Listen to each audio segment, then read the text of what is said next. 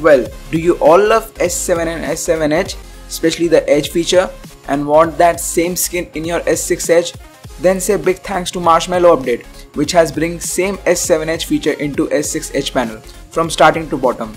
I'm not saying that you all don't know about this update, but it's kind of an underrated feature.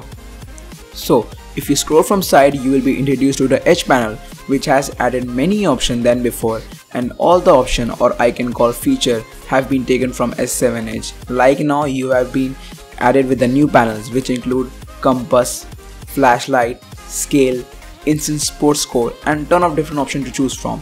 And if you go into the deeper, you will find that the apps Edge panel now have introduced 2 columns, which means more app can be put in there, so you can put multiple apps in there of your choice, which is great, especially for shortcuts, and we all love shortcut, right?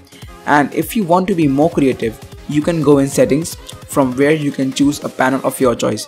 Like here I have chosen Yahoo Sport panel, which will provide me the score of the team that I love.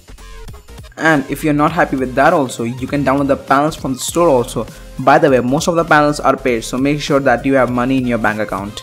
As you can see, there are many options to choose from, and in top of every panel you can see that the feature is compatible only with S7 Edge and S6 Edge. So that also means that the S7 Edge panels works with S6 Edge panel also, which proves us that there is no difference in both the panels. In simple words, S7 Edge features will work in S6 Edge also. You can also shift the Edge feature from right to left or from the left to right.